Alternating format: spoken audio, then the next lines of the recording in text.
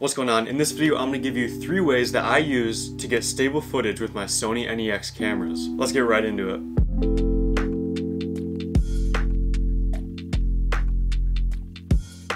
Sony's NEX cameras have such tiny camera bodies that it's almost impossible to not get little micro jitters when you're trying to record a video just by doing it handheld. So if you hold it like this, you're always just going to get those little micro jitters, especially on a really long lens. And it just makes your footage look unprofessional and shaky and choppy, and it just doesn't look good. So in this video, I'm going to show you the 3 ways that I use to get rid of those micro jitters and to get stable footage with my NEX cameras. These stabilization techniques that I use for my NEX cameras are all low budget and maybe even free. So this isn't going to break the bank. I'm not going to tell you to buy a $1,000 item to stabilize your footage. This is going to be low budget stuff that'll work great for your NEX cameras if you're on a budget. So let's just get right into it. The first way that I use to stabilize my NEX footage is by using something that you probably have with your camera, and if you don't, you can probably pick it up for like $5 on Amazon or something. I'll actually link one down below, but what I'm talking about is a camera strap. And so I'm going to explain kind of how this will help you out and help get stable footage. So the best way to think about how this will help you stabilize your footage is thinking of holding your camera like a tripod. So a tripod has 3 legs, and obviously all 3 legs are going to be always on the ground, always contacting the ground. So when you hold your camera handheld like this with both hands on the camera, that's going to be essentially like a tripod with 2 legs. So, this hand right here is going to stabilize, the shakes like this. This one will stabilize the shakes like this. It will control, 2 axes, but you're still going to get the up and down and left and right shakes rather than the twist that your hands are going to kind of stabilize. And so this is almost like using a tripod with 2 legs. Obviously it's not going to tip side to side when you have 2 legs, but it's going to fall forward or fall backward or something like that because those 2 legs can only balance certain axes. The rest are just going to fall on their face. So what this camera strap does is essentially you use both hands still to stabilize 2 axes, and then you just put the camera strap around your neck like you normally would, but then you pull tight against the back of your neck. And what that'll do is help stabilize those other axes.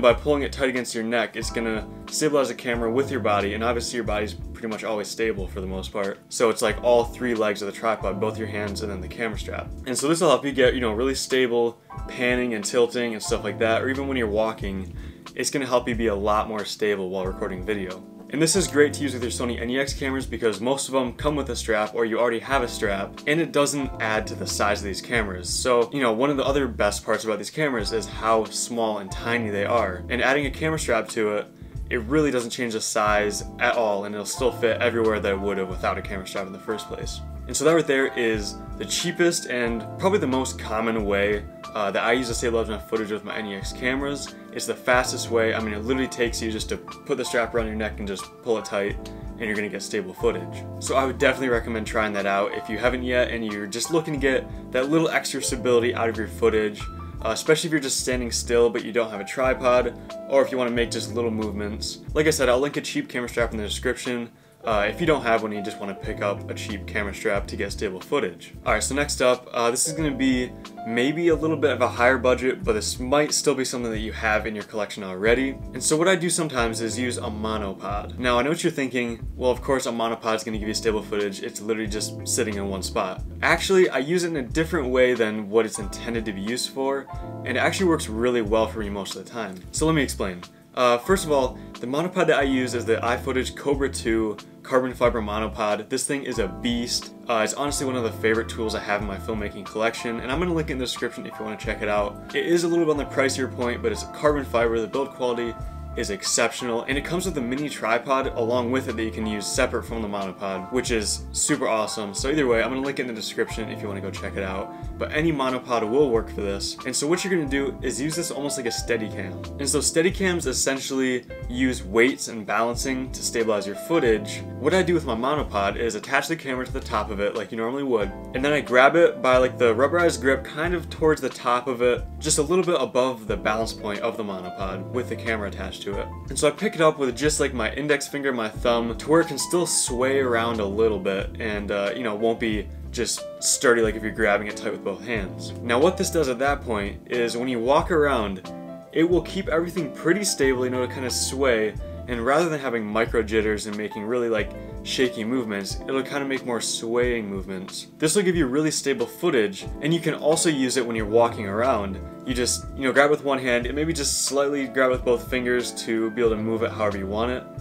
And then you can just take really light footsteps, and it's going to create a lot more stable footage than just holding your camera or even holding it with a camera strap. And obviously you're using a monopod when you do this, so if you need to, you can just set it down and to get even more like tripod-like shots. Or if you use the Cobra 2 monopod like I use, it has a tripod on the bottom, so you can literally use it like a tripod, like a monopod, or like a stabilizer. And so this is one of my favorite ways because it's so simple to do. There's no electronics to mess around with. You literally just pick it up, kind of get it balanced, and you just go shoot some video. So this is kind of the middle ground option. It could be a little pricier if you have to buy a monopod, but also it's going to create really good stable footage. And now, last but not least, this is going to be the best way and the most stable footage you can get with your NEX camera, and that's of course by using a gimbal. So my go-to choice for gimbals for the NEX cameras is the DJI Ronin SC. So this is kind of a mid-sized gimbal. It's going to support a pretty big lens on your NEX camera, but it isn't stupid overkill.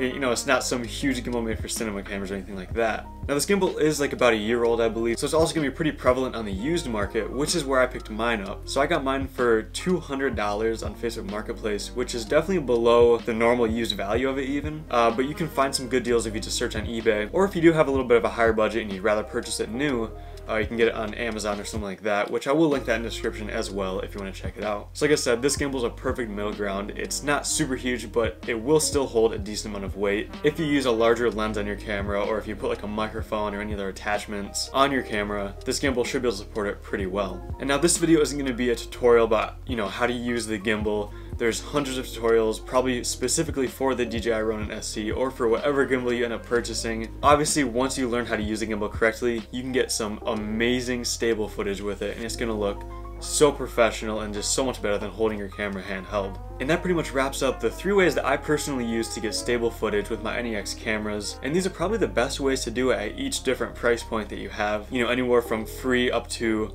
a couple $100s. And so I really hope these help you out. They've definitely changed how I use my NEX cameras for video. And so I really hope these helped you out as well. If they did, go down and drop a like and subscribe to my channel. I pretty much make videos about all sorts of budget filmmaking gear and cameras and lenses, anything of that nature. So if you're into anything like that, definitely stay tuned and subscribe. And yeah, that's about it. Thank you so much for watching. I'll see you in the next video.